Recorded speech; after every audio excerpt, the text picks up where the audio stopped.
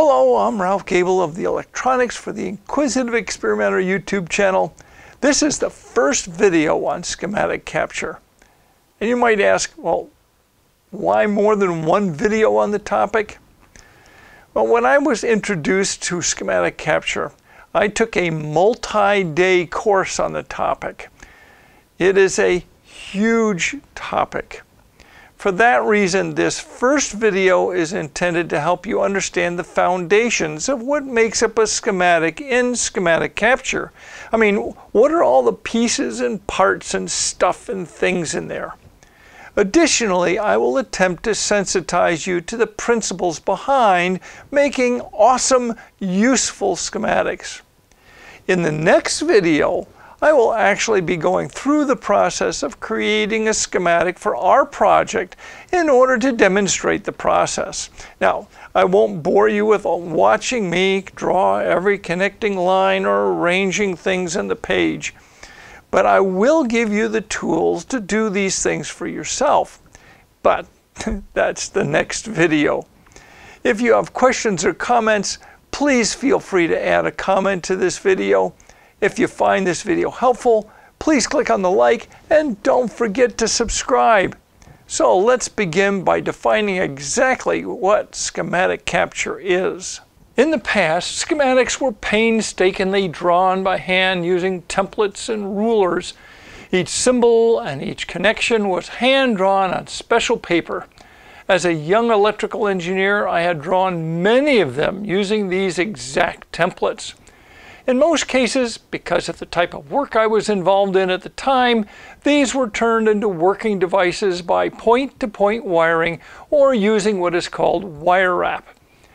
When the intent was to produce commercially created PC boards, these schematics were then carefully and painstakingly manually transferred to a PC board design, trace by trace, using various methods. Well, all of this has changed with the advent of the PC and graphic design software. Now we draw our schematic using what is called schematic capture software.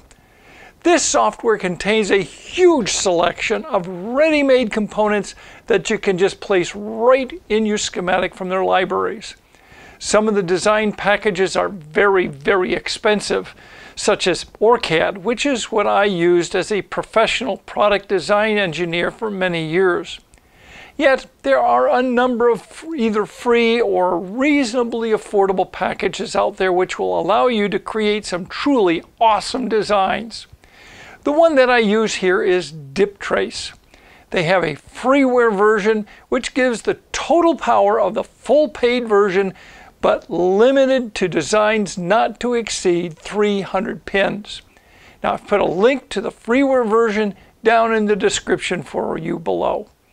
This package is a complete package allowing you to do everything you need to do to design your own PC boards. So now we ask the question, what makes up a schematic in a captured schematic? Well, at its most basic level, there are only two things that make up a schematic: the schematic components and the connections between those components. So let's understand these things a little bit more, starting with the components. Well, schematic components are things like resistors and capacitors and diodes, integrated circuits, connectors, transistors. Then we have to ask, what makes up a component in a schematic capture schematic? Well, the most obvious answer to this question is the schematic symbol itself. In many cases, these are internationally recognized symbols, such as with resistors and capacitors, inductors and diodes and the like. But even here, there can be variations depending upon region and the standards being followed for the schematic. There are even special IEEE symbols which have emerged in recent years, which in many cases bear absolutely no resemblance to the former conventions. Me, personally, I don't particularly care for them. Sometimes schematic symbols are nothing more than, well, just a rectangle. Then there are the pins, which are the connections to the component. Pins have two things associated with them. First, they have a pin number. This most often refers specifically to the physical pin number on the device. Second, they have a pin name. In many cases, the pin name describes the function of the pin, such as VN or reset, or maybe B for the base of a bipolar transistor, or some other such things. These names usually reflect the pin names given in the datasheet for the component. In some cases, the pin name is the same as the pin number, such as with resistors and capacitors. And then lastly, these components on the schematic represent real physical entities. These real physical entities have real physical dimensions, which need to be met when creating a PC board that they will populate. These are called patterns or PCB footprints. So each schematic symbol you see in a schematic has a specific physical reality associated with it, which is realized only when we get to designing the actual PC board. Now, there are many components available in the libraries that come with the DIPTRACE program. And so you can search the libraries for what you need and then just drag and drop the thing into your schematic. Done. However, there are times when it just doesn't exist in any of the libraries. The good news is that you can create your own custom parts to fit your particular needs. You define the symbol, you define the pins, and then either select a supplied standard pattern or create your own custom PCB footprint pattern for your part. When you create your own component to place in your schematic, you can borrow symbols from existing components, or use one of the many templates that are available, or just create your own from scratch.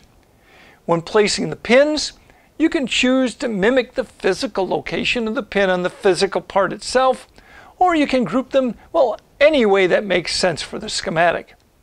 You can break the component up into several pieces, just as, well, like an op-amp chip that has 4 op-amps. You could make a part with several sections, one for each op-amp, and then one for the power and ground connections. Then there are the special case of hierarchical blocks. Well, you might ask, what in blazes is a hierarchical block? Well, you might think of them as a circuit module that can be placed over and over and over again in your schematic. So suppose you have a particular circuit that is going to appear multiple times in your project. You are faced with a choice. You can draw and redraw the same circuit over and over again in your schematic, or you could create a hierarchical block once and then place this block as a whole in your schematic as many times as you choose. The advantage of the second is that should you decide that you need to change a component value, or maybe a connection, or maybe just gut the entire design of that circuit and start over, you only have to do it in one place, and it changes everywhere that you've placed the block. Now that we have all of our components in place, let's connect them together. Well, the connections on a schematic are called schematic nets. Each of these nets must have a unique net name. Every net that has the same net name is assumed to be connected together. Now, this is true regardless of where it appears in the schematic, or even if there's any overt line on the schematic connecting the two occurrences. The schematic capture package will automatically assign sequential net names to each connection you establish behind the scenes. You don't have to do anything. Alternately, you can name individual nets to reflect their purpose or signal identity. The schematic capture package might name the net Net123, and you can change its name to reset_n. Because, well, this net is the reset input of the processor that is asserted low, and thus the _n on the end. You don't have to remember any longer that net 123 is the reset signal, nor do you have to trace it back to the processor to discover that it is the processor's reset signal. While net names are not automatically displayed on the schematic, you can choose to have them displayed in key places to make it more readable and self-explanatory. There are 3 categories of connections that can be made on a schematic. The first are the point-to-point connections. And there are 3 ways that you can make point-to-point connections. The first is individual point-to-point connections using wires. These appear as a simple line from the pin on one component to the pin on another component. And then there are multiple point-to-point connections using what's called a bus, which contains either a homogeneous or heterogeneous collection of signals. Now, this is often used to gather related signals together to transport them as a group from one place to another. One such example might be from a dip switch to a microcontroller. This appears as a thickened line across the schematic and breakouts along the way to collect and distribute signals.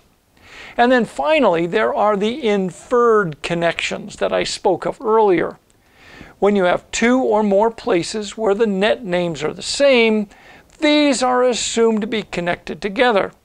Sometimes you just can't avoid doing this, but you should make every effort to avoid this method of connecting things together because they make a schematic very hard to use. The second category of connections are the global connections using net ports, such as power and ground symbols. The power and ground symbols have names associated with them. All of the symbols that have the same name are assumed to be connected together. This way, you can have multiple power supplies. You can also have multiple grounds, such as analog and digital grounds, which, well, this is often used in mixed signal designs to keep the digital noise from infiltrating the analog signals.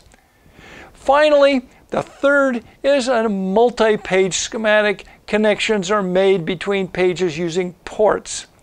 These can be individual signals, or they could be bus-type ports carrying several signals.